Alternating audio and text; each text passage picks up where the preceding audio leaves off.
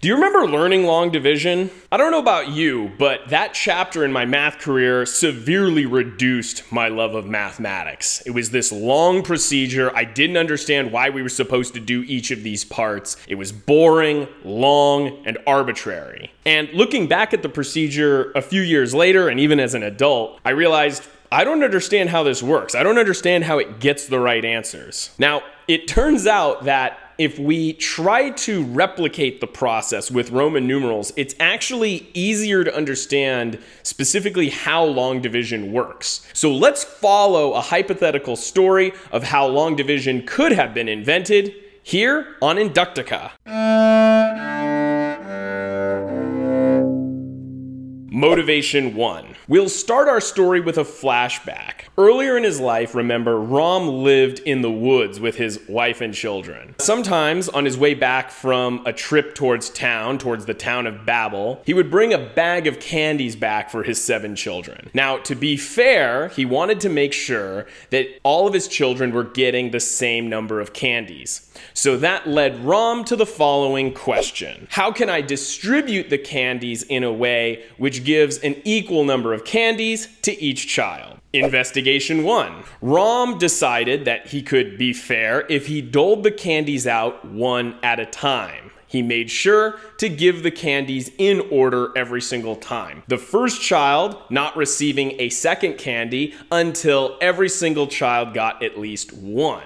And of course, the first child doesn't get a third candy until every child has received 2, etc. He's going to continue on with this process of doling them out. In this third round of doling out, he finds that only his first 2 children got candies, and then he ran out of candies. What that means is that these 2 kids got 1 candy extra. They got 3, everyone else got 2. Probably had to fight with them a little bit, but he took those 2 candies back from those 2 kids to make sure everyone got the same number, and he's just going to distribute those 2 candies later. Those 2 would be a remainder. Conclusion 1. When one wants to split a group into a number of equal groups, one allocates units of the group to each of the subgroups one at a time until all the units have been allotted. One then removes 1 unit from the groups, if any, that received 1 more than the other groups. These extra units are set aside as the remainder. This is a flashback because it ends up being helpful in Rom's later years when he is recruited into the military. So let's fast forward to the present day, where Babel is once again at war with the tribe of Mosul. And the way this war started is that traders from the land of Babel traveled to Mosul in hopes of making a profit there on the benevolent assumption that these are people too, they'll want to trade with us. But unknown to them, the Mosul had not developed as a people in the way that the Babel had. The Mosul themselves once had traders, and they benefited from the fact that these traders traveled to nearby villages and got goods that the people in Mosul couldn't get and brought them back and sold them for a profit. And of course, the people of Mosul also benefited from this trade. They got goods they ordinarily could not get. But what ended up happening is that this caused a lot of envy among the Mosul people. And so after a while, the Mosul people ended up developing a religious viewpoint that a trader doesn't add anything to an exchange, that all he does is basically scam people because he's making money off of not really creating something. And so they latched on to this rationalization, ignoring the fact that they are creating something. They're creating the value of bringing these goods in from other places.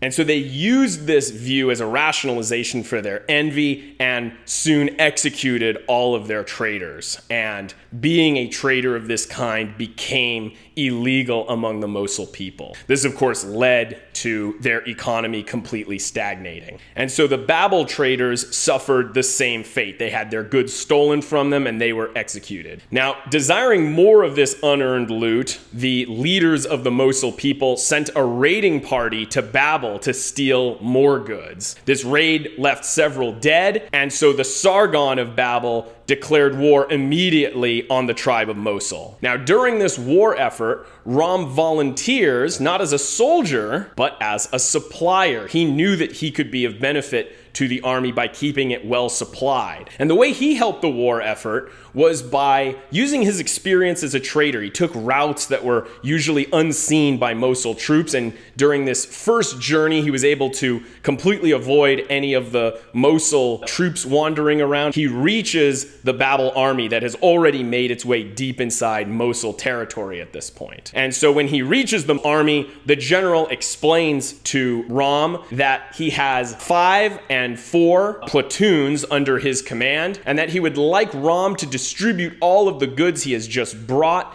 equally among all of these platoons. So Rom knows that he has 200s, 50, and 210 crates. Somehow he has to figure out how to distribute those crates among 5 and 4 platoons. And so he thinks, well, maybe I could just distribute it like I distributed the candy among my children all those years ago. He thinks about that idea, but he realized that's going to take some time. So that leads him to the following question. Is there a faster way to allocate crates to each of these platoons? Investigation 2. So doling's gonna take too long. So Rom thinks, what if I doled out lots of them at a time? Like, what if I were to give each platoon 210 and 5 crates all at once? Well, if I did that, how many would I have left to distribute? Well, I could just work that out on paper, is what Rom realizes. Well, he could work it out on papyrus. First, what he's gonna do on papyrus is he's going to figure out how many he doles out if he were to give each platoon 210 and 5 crates. And so to do that, he's going to do multiplication. He's going to multiply 5 and 4 by 210 and 5. And that's the number of crates he'll distribute in total if he were to give each platoon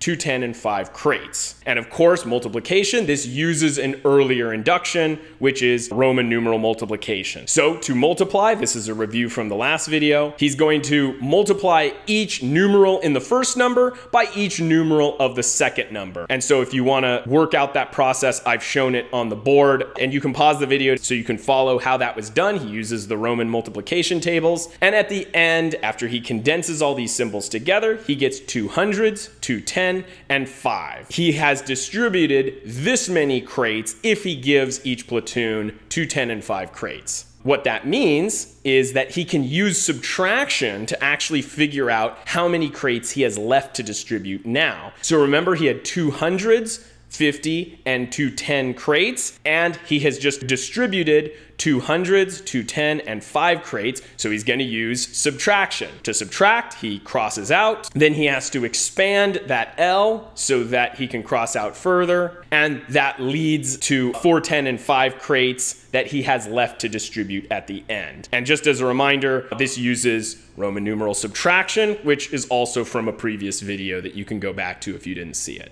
Now he has 410 and 5 crates left to distribute, so he's got to take a guess at how many crates he can distribute to each platoon to distribute the rest of these. So he's gonna guess 4. He's gonna give each platoon 4 more crates. Let's find out how many that distributes total. If the number's too high, he's gonna have to just guess something lower, but let's find out what it comes out to. He does 5 and 4 times 4. He repeats 5, 10, and 4 times, and that uses the commutative property of multiplication to make it a little easier for himself, and he condenses all of those numbers into 310, 5, and 1 crates. So now he's got to subtract again. Remember, he had 4, 10, and 5 crates, and he has just distributed 3, 10, 5, and 1 crates. So he uses subtraction. He does some crossing out.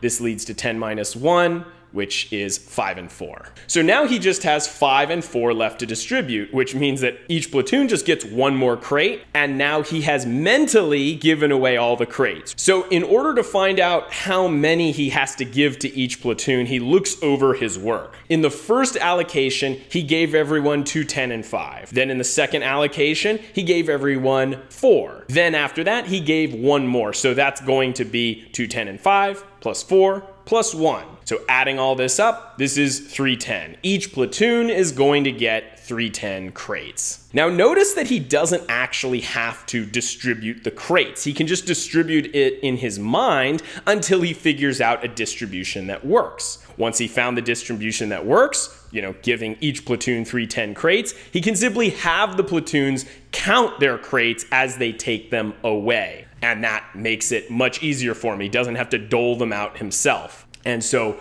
Rom has figured out a way to systematically deal out those crates. In the battle that came afterwards, the Babel crushed the Mosul. The Babel soldiers had superior armor and weapons from their technological advancements that had happened since their last clash with the Mosul. In addition, their soldiers were better fed as a result of a stronger economy and strong supply lines thanks to Rom's effort. The Mosul in this fight took heavy losses, and the Babel suffered a few wounded. Now, during Rom's next supply run, right before the Babel attacked the main village of the Mosul, the Babel had received more reinforcements. Rom is now bringing in more crates. So during this part of the campaign, the general explains to Rom that he has 10 and 4 platoons, and Rom can see that he has to this time distribute 400s, 50, 210s, 5 and 2 crates to each of these platoons.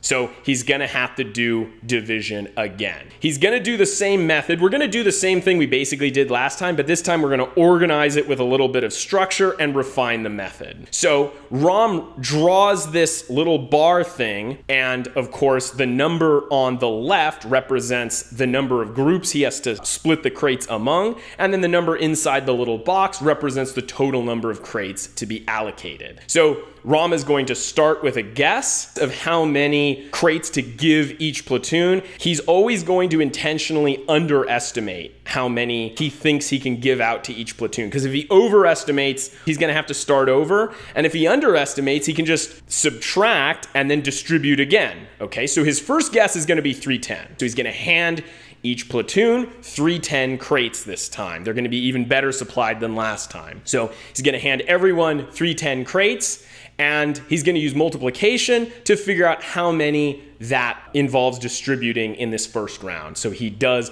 10 and 4 times 310. Using Roman numeral multiplication, which I'm not going to go over in detail here, he gets this. He writes that on the bottom right here. Next, he's going to subtract to figure out how many crates are left to distribute. So in order to subtract, he just cancels. And we can see at the end he has 55 and 2 crates left to distribute. Not bad. It's pretty simple, right? So next, he's again going to underestimate, and he's going to guess 3. He's going to guess that he can give everyone, each platoon, 3 more. He then does 3 times 10 and 4. That gives us a result of 410 and 2. So he's going to subtract 410 and 2 from 55 and 2. That's going to involve expansion first. He's got to expand that number so he can actually cancel the x's. And so now he's able to cancel them all. If you notice, he still has 10 and 5 less to distribute. So that means he can only give each platoon 1 more. So he simply adds that one last tally to the top. Once he does this, he knows that he has distributed 10 and 4 more. So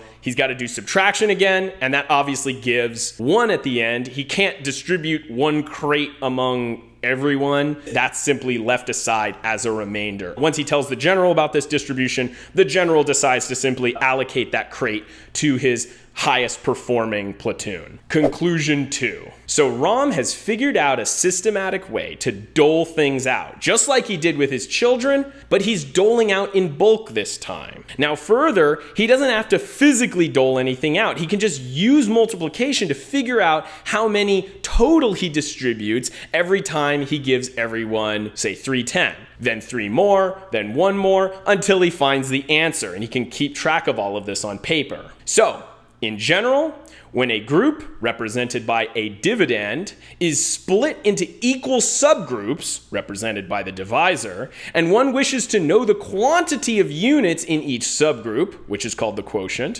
one starts by guessing the quotient. One writes this guess and multiplies it by the divisor. If this number is greater than the dividend, one must start over and make a smaller guess.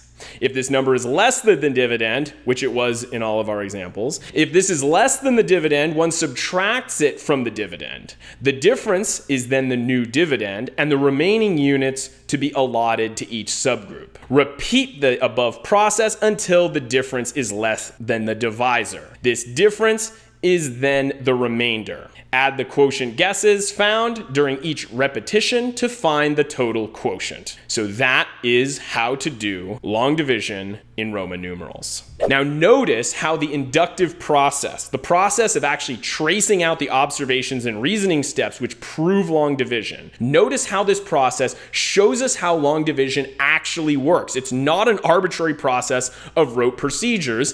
It's just a systematic way of doling out items equally in bulk using multiplication and subtraction. Notice also in this video a major aspect of induction, that each idea is built off of earlier ideas. We could not come up with a system of long division without first referencing multiplication and subtraction from earlier videos. So as we go on in this inductive journey, we find that each idea we have will be used as a tool to open up new understandings of the world. And this process is going to continue all the way to quantum and relativistic phenomena. This is exactly the reason I think this whole process is necessary. We need to get our prior context of knowledge in relativistic and quantum phenomena clear if we are to replace those flawed theories of quantum mechanics and general relativity. So if you'd like to join me on the next chapter of this epic inductive journey, hit subscribe or watch the next video to find out how Rom's partner, Arc, invents negative numbers and the concept of zero. I'll see you then. This video is part of a longer series dedicated to reproving the essential ideas of math and physics by showing an actual process of observation and reasoning steps scientists could have taken to prove these conclusions. Observational proofs, also known as inductive proofs, give us a deeper, reality-based understanding of these abstract ideas and demonstrate the proper method of scientific proof. This series starts with cavemen counting rocks and will continue all the way to the frontiers of quantum and relativistic phenomena. This epic story will proceed in a possible order of discovery, since science always progresses by reasoning about observations using what has been discovered earlier. To discover the long-term goal and the true power of this project, visit my channel page for more information. To see the playlist for this series or to see my channel, just click on the links on the screen. Finally, if you'd like more lectures like this, just go to patreon.com/Inductica. For just $5 a month, you gain access to the written, rigorous forms of these proofs, as well as my 34-hour lecture series, An Inductive Summary of Physics. I'll see you in the next video as this inductive journey continues.